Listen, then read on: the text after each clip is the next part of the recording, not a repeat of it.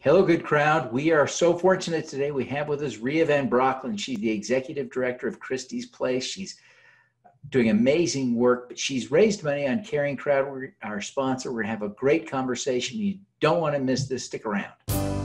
Welcome to the Your Mark on the World show with your champion of social good, Devin D. Thorpe. Please support the sponsors who made this episode possible, including Johnson & Johnson's CaringCrowd and GoodCrowd.school. Rhea, welcome to the show. Hi, how are you? We're thrilled to have you. Tell us about Christie's Place. So Christie's Place, we're an HIV service organization located in sunny San Diego, California. We were kind of the birth of a place where Christie Milton Torres, she was a woman living with HIV. She worked with her family and with her parents to create a safe space for women and children and their families who are affected by HIV to gather, to have a place that they can call their own. A lot of the women that we serve suffer from isolation and don't have a lot of support systems. So we're really here to help them and help them access care, access those important services, and be willing and able participants in life. How long have you been there? I've been here for about 4 weeks. Oh, wow. Yeah, so I'm the brand new ED. Congratulations. I'm so excited to be here, but I've had the pleasure of working in this field for almost 20 years. Well, as you think back over the last 20 years, haven't things changed a lot? They sure have. They sure have. HIV is probably one of the most dynamic fields. If you're wanting to get into social services, things are always changing in this field. Medications are coming out. The types of treatment that people take to help with managing their disease is constantly improving. It's never a dull moment. If you think back 20 years-ish to the turn of the millennium, we had, at that time, the drug cocktails were really quite new, weren't they? Am I remembering right, the timeline? Yes. Yeah, they were pretty new. Yeah. And so I guess we were a little bit past feeling that an HIV diagnosis was a death sentence, but it was a very, very scary time, wasn't it? It sure was. You know, I started in this field in 2001, but I had ties to it even before I made it my profession. And I remember being a case manager, a prevention specialist in 2001 in Midwestern Des Moines, Iowa. We were helping patients who had a regimen of medication that was 10 plus pills twice a day, sometimes 3 times a day.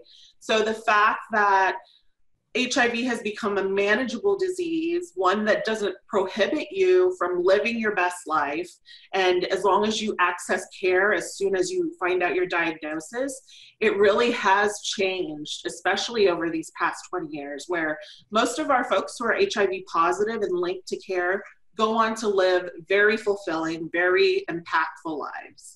And what does the care regimen look like today? It's not 20 or 30 pills, right? No, it's actually pretty amazing. I have some clients, we serve some women who are on a regimen of 1 pill a day. And, you know, for folks who are interested in preventing getting the virus, so say they have an HIV positive spouse or partner, they can take PrEP, which is a medication that helps prevent getting infected with HIV. Similarly, it's 1 pill a day. So treatment has come such a long way. And what we're finding with our patients, our clients, is that really it's those support services that they need to avoid being isolated in the community, having people that they can turn to if they need help with food, with housing, with just an ear to talk to, a therapist to listen to some of the mental health issues that may be happening in their lives. It's really all of those support services that we offer here at Christie's Place that helps them to become very managed in their disease and really enjoy life as they should. So this is a a residential facility or a drop-in facility or both? We're really, it's a little house about 3 blocks from Balboa Park. And it's not a residential facility. It's not really a community center, but we like to build our community. We believe in offering social events for our women to participate in, their families. In fact, coming up next month, we're doing our annual back to school party. So we have local hospitals that donate to help us fill some backpacks. And we go out to Balboa Park and have a barbecue and invite our families to come down, talk to one another, have the kids play in the park. And it's a wonderful event where, again, this is something where people don't have to think about their HIV, but rather really focus on living their best lives. Yeah. So what are some of the things that you do to support the women you serve? As far as helping to keep our doors open, or no, in terms of the actual services that you provide? Okay. So we offer coordinated HIV services, which is an umbrella program for doing medical case management, helping them access a medical provider that's experienced in HIV care. We also offer non-medical case management, so a case management program that helps them address all of those social support systems that they need in their life to maintain care. We also offer mental health therapy, so we have a couple of counselors that the clients can meet with and talk to and help address their mental health issues. We have support groups here at Christie's Place. We offer, all of these services. So, some of the patients that we work with, some of the clients that we work with, they're homeless or they don't have a kitchen to cook food in. And our location has a kitchen that they can come in and prepare a meal. We offer a computer access to those that don't have a laptop at home or a computer lab that they can go to. We're always open here for that kind of service. And I think the best thing that we offer too, we have a great peer navigation program. So some of our staff are themselves women living with HIV, women and men living with HIV. And they help our clients really navigate the system of care. So a lot of times when you're first diagnosed with HIV, you don't know how you're going to deal with it. It can be really scary. You may have all of these ideas in your head that, are not healthy. And so our peer navigators provide that emotional support, help hold the hands of those that are scared of starting the process. And they really help lead them through those systems that can be overwhelming at times so that they can be successful and know what path to take. Yeah. Amazing work that you're doing. Thank you. You raised some money on CaringCrowd. Tell us a little bit about your experience raising money on CaringCrowd. It's such an easy process. I was really surprised at how wonderful it is. The fact that our organization can be viewed by millions of people, some of who don't live here locally, but they connect with the mission of Christie's Place.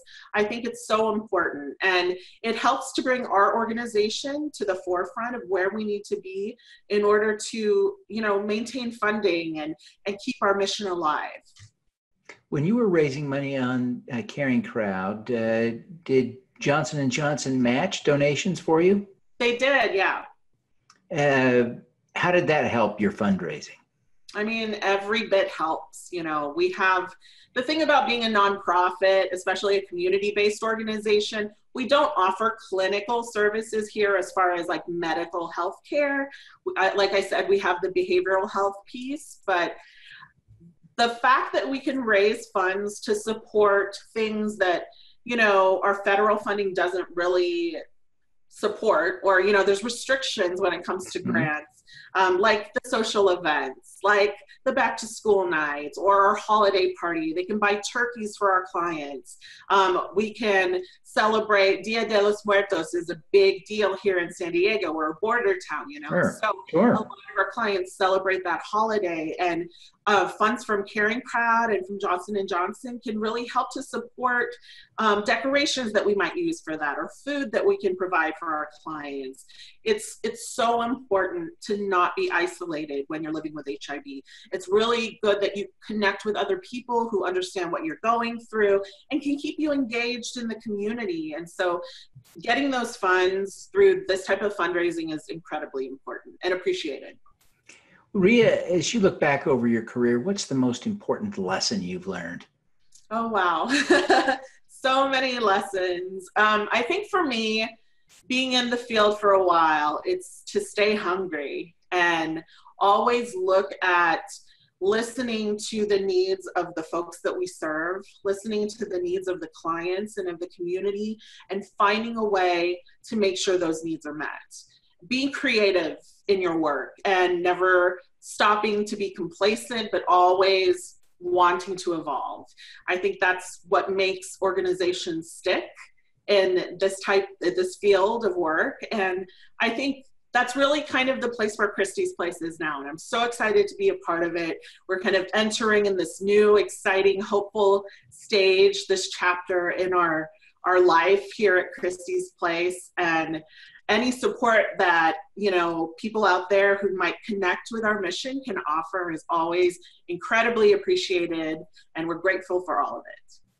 Oh, fantastic. Rhea, what draws you to this work? I mean, this is wonderful, special work that you're doing, but how did you find yourself doing this? Oh, wow.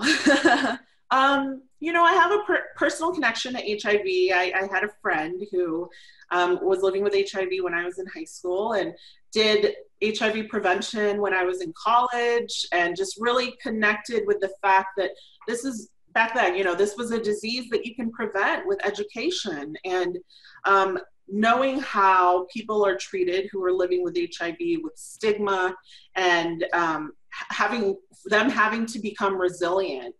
The resilience of our clients, I think, is something that is just amazing to witness, because you have people who have struggled with being outcasted by their families or not finding a place where they feel like they belong, and then to work with people in the field who can provide that strength and that support to them, to where now you have them being advocates for others, is probably one of the most amazing things I've witnessed. I remember in Iowa, I worked with a client to do an anti-stigma campaign that was statewide, and she had never spoken in front of a group. You know, like she wasn't incredibly out about her status and was nervous about it. And the next thing you know, she's going to national conferences and telling her story. And it's listening to those stories of hope and of resilience that keep me coming back and keep me wanting to stay in this field, and helping our community and our clients grow and become empowered and come from a place of strength. You know. Oh, that's great. Rhea, what's your superpower? Oh, my superpower. You know, for me, I think I have that sight. I think it's vision. It's understanding what needs to happen before it really happens. I think planning for the future, and always, you know, I say relevance is such a huge word. We need to be adaptable. We need to change so that we can impact those who need the help the most. So I feel like I do a pretty good job of that. And I'm really excited to bring some of that skill here to Christie's Place. Oh, fantastic. Well, Rhea, thank you so much for taking the time to be with us today. Before you go, would you take just a minute and tell people how they can learn more about Christie's Place and how they can connect? Absolutely. Please feel free to visit us at www.christiesplace.org. You can look at our website, see some of our upcoming events. We have a couple of job positions open right now. So if you're interested in joining us in this field, we'd love to have you. And thank you again for all of your support.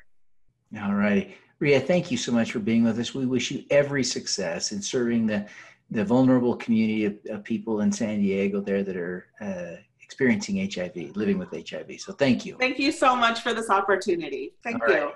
Let's do some good. At CaringCrowd, we believe everyone has the power to make a difference. Through our crowdfunding platform for community health, we empower passionate people to drive real change. Whether you work for a nonprofit organization, volunteer, or want to get involved for the first time, you can post a campaign on CaringCrowd. Join us, because caring is where change begins. At GoodCrowd.school, 5% of what you pay to learn how to make a difference goes to nonprofits working to eradicate extreme poverty, improve global health, and reverse climate change by 2045. So when you take a course to learn how to change the world, you do change the world. Get started at GoodCrowd.school today. Thanks for tuning in to the Your Mark on the World show, the Social Impact Podcast. Please subscribe via YouTube, iTunes, Google Play, Stitcher, or Spotify.